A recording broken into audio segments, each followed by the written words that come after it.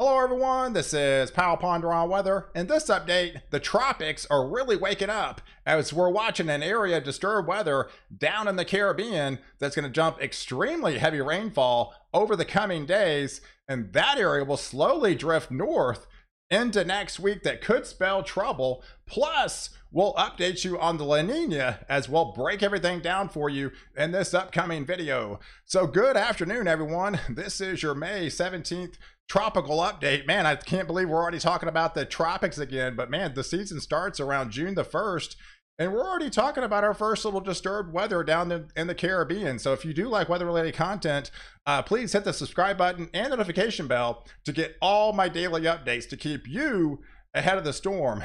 So let's get right to it. This afternoon, let's take a look at the overall satellite picture, and we're going to be watching this area of disturbed weather down here, far extreme portions of the Caribbean.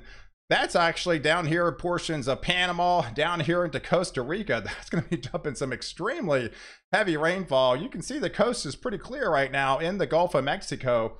And right here in the central part of the country, that's where we're going to have all that severe weather taking place today into portions of Nebraska, heading into Iowa here, as they do have an enhanced risk for severe storms. But first, I wanted to update you on the overall La Nina, and it's not good, guys. This is the latest update from the Climate Prediction Center. This was actually put out last week. We've actually been in a La Nina. Technically, we've been in the La Nina since actually 2020, guys. So, and this is the latest update, and the La Nina looks to continue. In fact, it has a 58% chance it actually continues all the way through the summer months during peak hurricane season, and then even extending past that, going into fall, into early winter, we have a 61% chance that the La Nina does continue all the way through the winter months. So in the odds of El Nino at this point, right here in red, it's basically 4%. I mean, it's almost just not going to happen, guys. I mean, so the La Nina is going to be staying with us for the foreseeable future, unfortunately.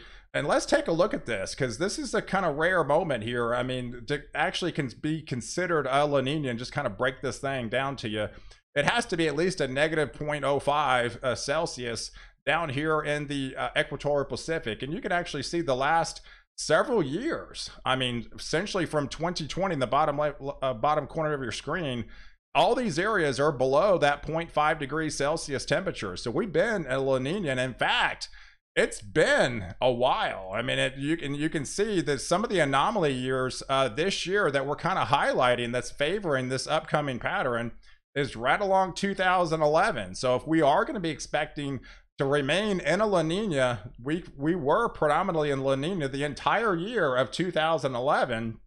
And if you go all the way back to 1999 and all the way back into 2000, those years were also predominantly La Nina years. And this pattern definitely favors the analogs of, say, 1999 to the year 2000, back in 2001, 2011 here. So when you had a strong La Nina like we are in now, you have a lot less shear out on the open waters of the Atlantic. We've had, you know, back-to-back very high, impact years for the United States. We had a lot of named storms. We actually went through the entire alphabet the last 2 years. And with the La Nina continued to remain in place, I expect that happened again. So I'm definitely expecting a very active hurricane season into this hurricane season ahead. So, and it's just now kicking off. So in fact, the National Weather Service is just now starting to kick off advisories they put out starting in the middle of May. But let's take a look at the waters. I mean, this is basically your classic La Nina right here with all the colder waters here in the equatorial Pacific, and I can kind of circle this for you. This is what's basically classifying the La Nina right now, and look at all the cooler waters that we have along the coastline into off the west coast, and notice this really warm blob. That's one of the reasons why we're setting up a very high impact severe weather season, as well as we get these multiple troughs is setting up off the west coast, and they dive in and tap into the warm sector. We've got well above average, Gulf of Mexico sea surface temperatures. So this is basically a classic La Nina setting up, and it doesn't bode well for a lot of the areas that we're currently and a drought. And unfortunately, that looks to continue really for the foreseeable future. So let's take a look at the overall setup as far as when we typically have hurricanes and tropical storms. Like I mentioned, the season actually doesn't officially kick off until June 1st. But the last 7 years, in fact, we've had a named storm before June 1st. And the last year was around May the 22nd. So this is where it almost fits the same timeline as, hey, we're looking at some sort of tropical type entity trying to get its act together down here in the Caribbean, and it looks to maybe come to fruition again. So this is the area that we're going to be highlighting in this upcoming video. So yeah, let's take a look at the overall setup as far as, what is typically La Nina and what is typically El Nino. Like I mentioned, we've been in a La Nina influenced pattern for the last 2 years. So basically what you've been seeing is what you're going to be getting for the next really 5-6 months out there. And typically you have a lot fewer hurricanes out here in the Pacific. I showed you all the colder waters out here in the equatorial Pacific. And typically once you get past into the Atlantic side, you've got a lot of warmer waters out there. That right now the Gulf of Mexico is extremely warm. The MDR region, the main development region, is not as favorable right now, but that's typically pretty common this time of year as those waters try to heat up. But as they tap into these waters, you typically have a lot less shear in this particular environment, and it's almost just pretty much the opposite of what you're seeing with an El Nino, and the odds of that happening are essentially about 4% right now. So that's just not going to happen.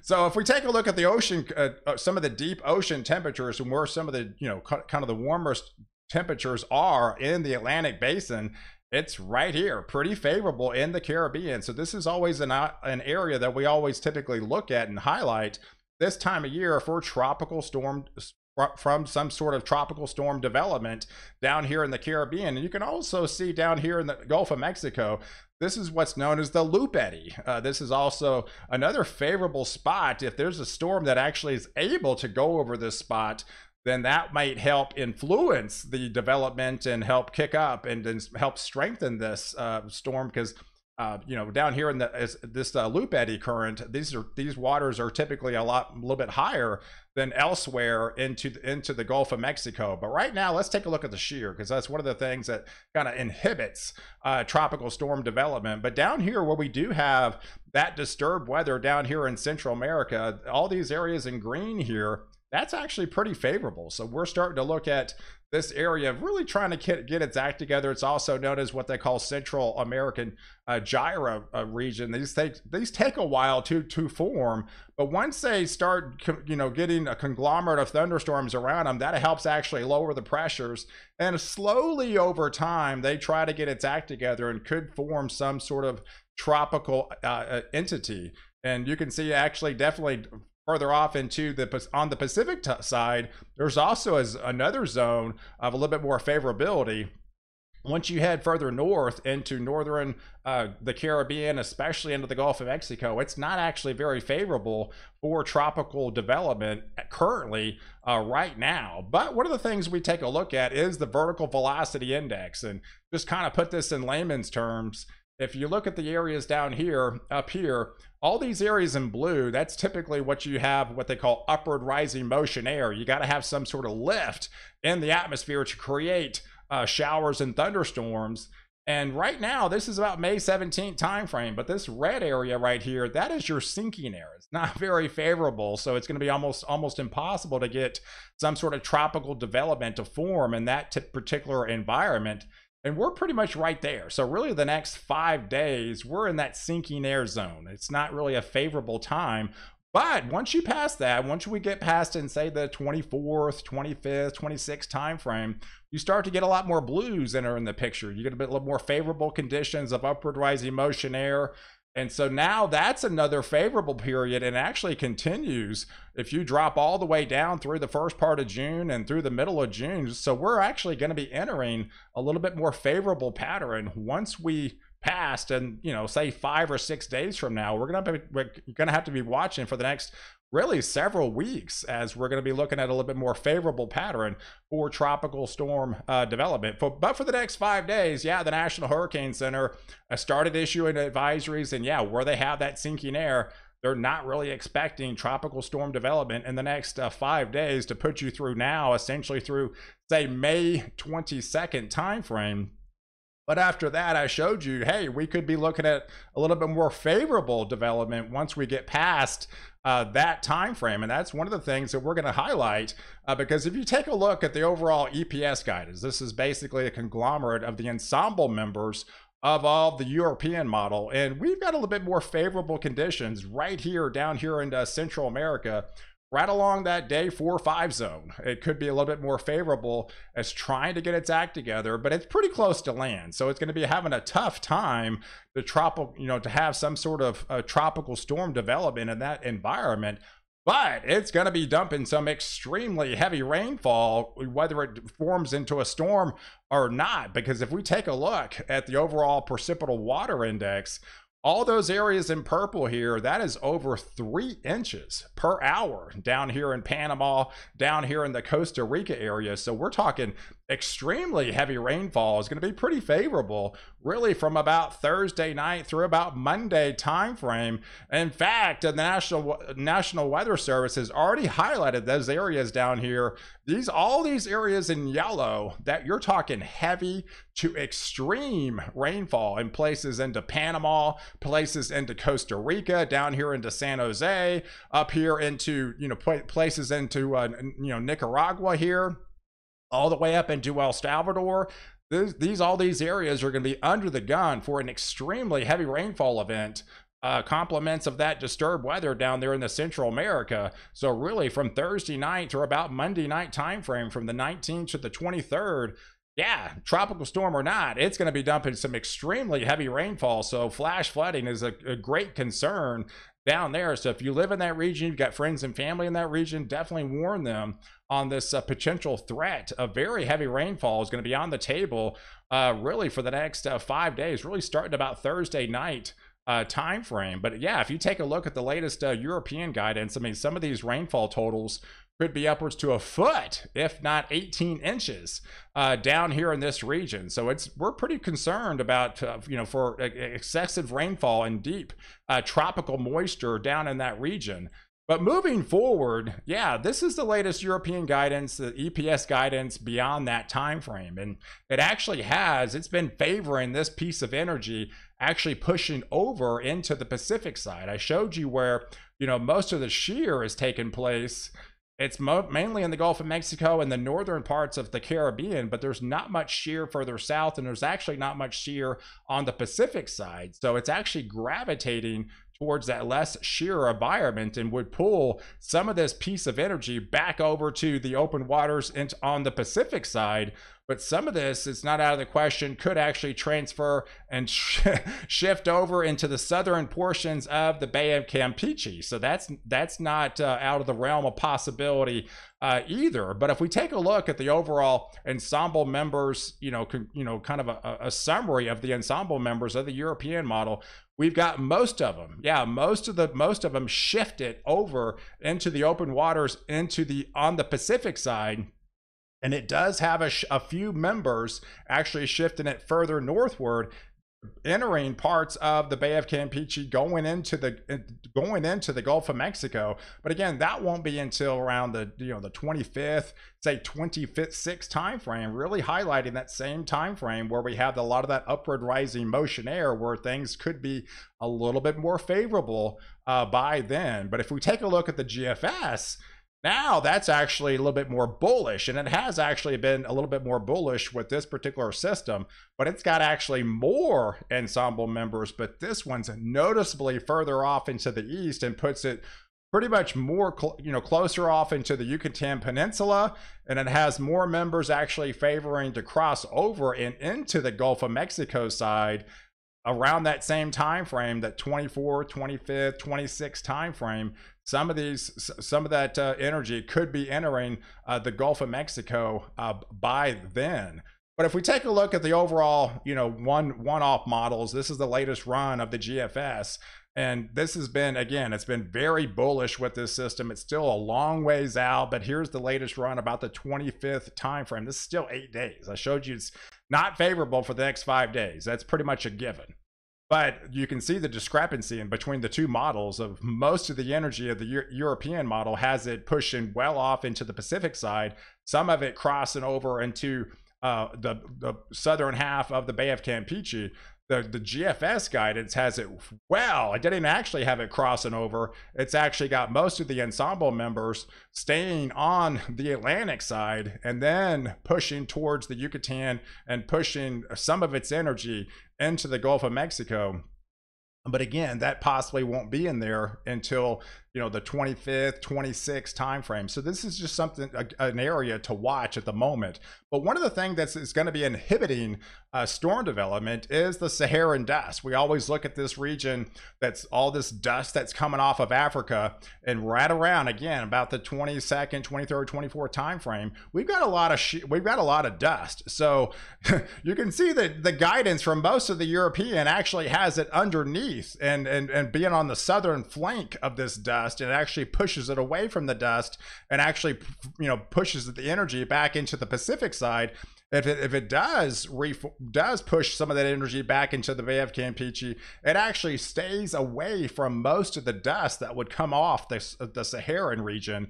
But the GFS, it has it further, you know, further on this side, further into the Atlantic side, and has it, you know, favoring entering more of that dust region, which would actually inhibit tropical storm development and actually kind of shear this, you know, shear it apart as well. And it's got a lot of shear in the Gulf of Mexico currently, you know, as we speak. But if we take a look at the drought, so here's the latest drought, and it's not good, guys. I mean, a lot of this area has been dealing with the La Nina for the past 2 years, and it's just been a while, and it's not going to really get an improvement anytime soon. But all these areas in red, you're looking at extreme drought for portions of California, getting into Nevada here, much of New Mexico. That's where they've been having all the wildfires of lately. Down here in West Texas, a lot of these areas are into an exceptional drought. It's really not until you cross over the east of the Rocky Mountains here where things start to get a little bit more favorable, and where most of the systems have been as of late and looks to continue for the foreseeable future. But one of the things I wanted to point out, if the European guidance is a little bit more correct, it'll actually will help in these areas down here in South Texas. Would desperately need that rainfall, really along the coast into the Louisiana as well. And some of those areas are entering or in a drought criteria right now. So let's take a look at this. So here's the ensemble member guidance of some of the rainfall we could potentially look at for the next 15 days. And again, it's really kind of highlighting where that tropical type entity will end up ultimately. It pushing most of the guidance, that most of the ensemble members of the European has those well above average precipitation down here in the Central America, crossing over on the Pacific side, and then having a piece of the energy pull further northward. And if that were to come to fruition, that would send actually some beneficial rains down here in deep South Texas and really kind of along the coast here into Louisiana and portions of Mississippi here. But most of the guidance would push it well off into the Pacific side, and then have a little bit more drier conditions further, you know, eastward into the Caribbean. If the GFS is correct, it's got a little bit more favorable on the Atlantic side and pushes most of the energy and keeps it most of the energy into the Pacific side, and not favoring really much of the on the Pacific side here, and not really favoring much of the Gulf of Mexico. So if the GFS is correct, then would not be favorable for any type of drought conditions down here in Texas and Louisiana. Would push most of the energy out here into portions of the Southeast as well as into Florida. So it's something that we have to watch for in the coming days. And this is the overall, you know, precipitation anomalies over the next 15 days. So hey, I appreciate you guys watching. Do like this video, definitely leave your comments below, and don't forget to subscribe to my channel to catch the latest update where I protect you before and after the storm.